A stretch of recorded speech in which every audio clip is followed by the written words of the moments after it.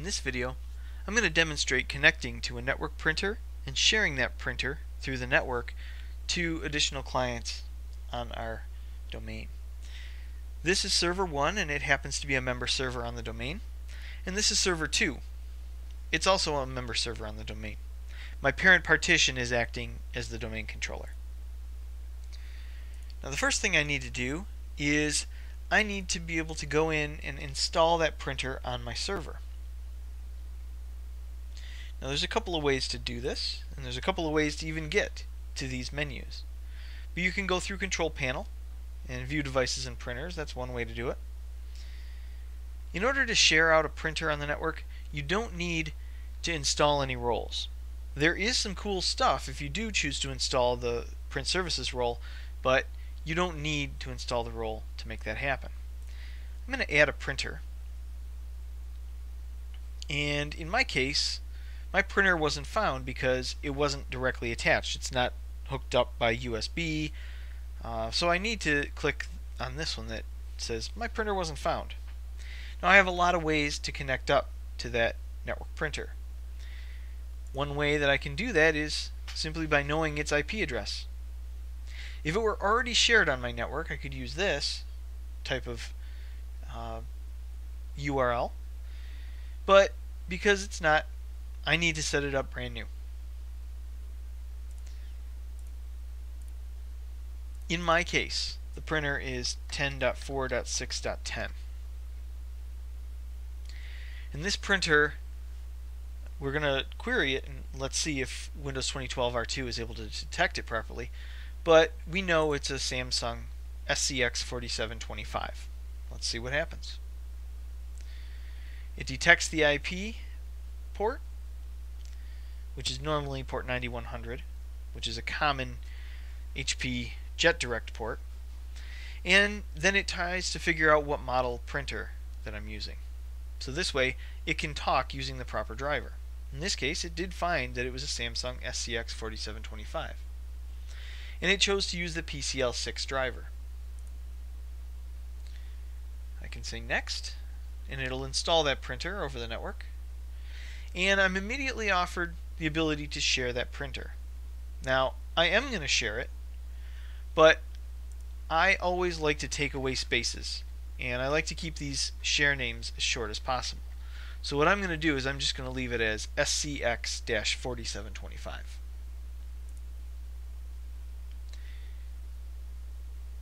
This way, when I use my UNC path to connect to it remotely over a Windows network, I don't have to type in a long UNC path, or if I'm setting anything up through group policy, I just never have to type in that whole long string. Even though it's very descriptive, the thing that I can key on is the SCX4725 in my case. I could print a test page, but I don't think I need to for this. Now, it is shared out. Let's take a look at some of those sharing properties. Some of these are definitely worthy of changing. Now there's a properties which talks about the hardware, and there's a printer properties which talks about the software side of things. Now in Microsoft documentation and white papers, etc., the term printer means the software object in Windows. The actual physical hardware device is called a print device. So if I want to look at the properties of the software printer, including the sharing properties, I need to look at printer properties.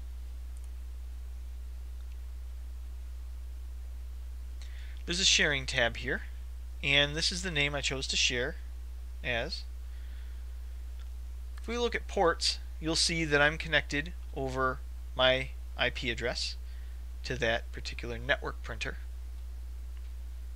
More properly, it would be a network print device, because this particular device, this hardware, has a network card in it. I can take a look at advanced, and if I wanted to change the driver from PCL6 to PostScript or something like that, I could. I can also change the availability of my printer if I want it only available certain times of the day. There's a few other options I can use, including keep printed documents, which would allow me to keep in my hard drive any documents that I've printed. This doesn't happen to be a color LaserJet printer, so There's not really any settings that I need to adjust here, but this allows you to centrally manage some of the controls on that print device. One thing that will be pretty important to us is the idea of security. We may not like the idea of everybody printing to our printer. We may want to exclude certain people. We may want to only allow certain people. And we have the ability to do that here, similar to the way that we handle file shares and file security. There's only three main printer permissions that you need to be concerned with. There's the ability to print. There's the ability to manage the printer, which means managing any of these settings in the software implementation of that printer. And there's the Manage Documents option, which allows you to manage the print queue, including pausing, restarting, or deleting print jobs in the queue. Also, keep in mind that the Deny permission will trump the Allow permission.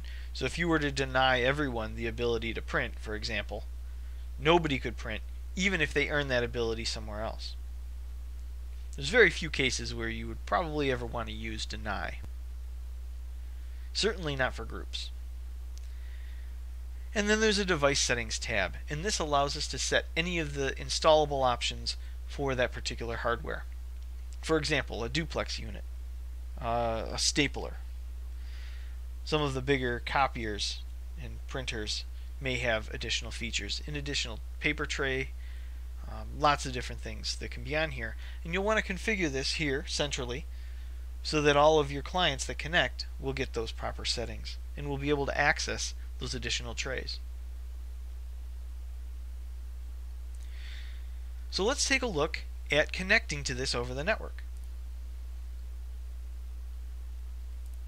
You can connect to it a couple of ways, but one way that I find pretty easy is using the UNC path.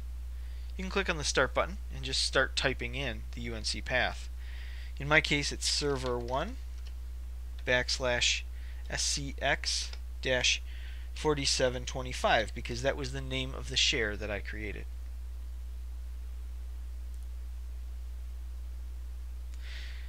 See why it's nice to have that short share name? If you ever do need to type it in, it's much easier. And then you don't have to worry about the spaces causing you any trouble either. Now, simply connecting to that UNC path has installed the driver for me behind the scenes and has set this up as a printer on my network. I'm going to jump into Control Panel over here so we can see the difference. I'll go the same route, Control Panel to Devices and Printers.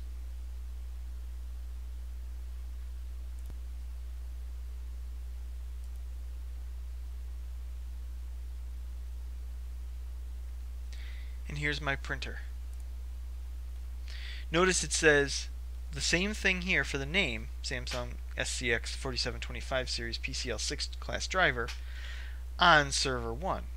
This is showing me that it is actually a network printer because I'm connecting over the wire. And you can see that here too. As an administrator with the ability to manage printers, I can manage this printer from here if I wanted to.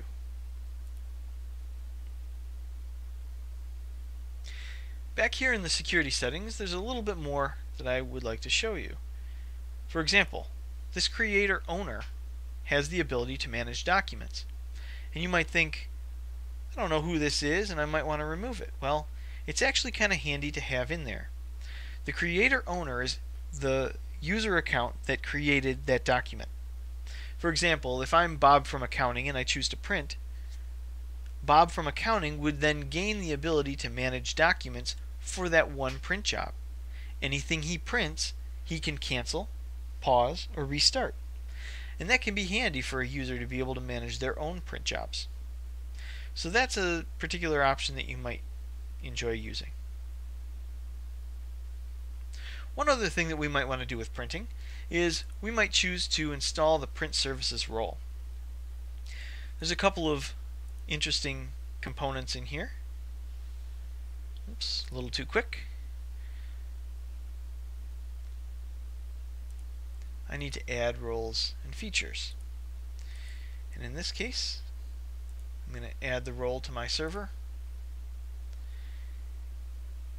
And I'm going to add the print and document services.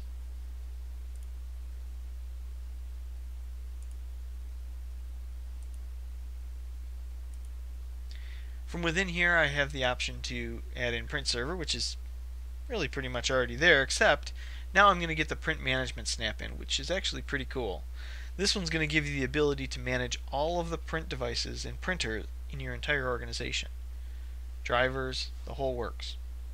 And there's a few other resources here for other lesser used services, but if you have a need to use internet printing, for example, printing over HTTP, or a distributed scan server, you could set those up here. LPD service is used for some Unix-based computers or some rather old printers. And then I can install the roll. It may take a couple of minutes for that installation to complete, but when it does, installation succeeds, and I can go into Tools and use the Print Management console. This will give us an organization-wide look at our printers. Not only can I see all of my printers, I can see all of the drivers that are installed as well.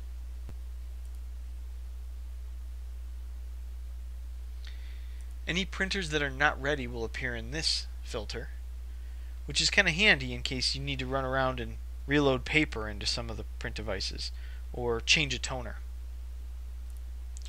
And this one will show you any printers that are currently working on any print jobs, so you can know which printers are in use and which ones aren't. Maybe a printer with jobs might indicate that something is stuck in a print queue and doesn't seem to be progressing. That can be a cause for action, so you can clear up a stuck print job and get everybody else's print jobs on through. From here you can add in any print servers on your network, and you can see them all and manage them all from one place, including any drivers that are installed, printers, ports, and forms that you might use on those.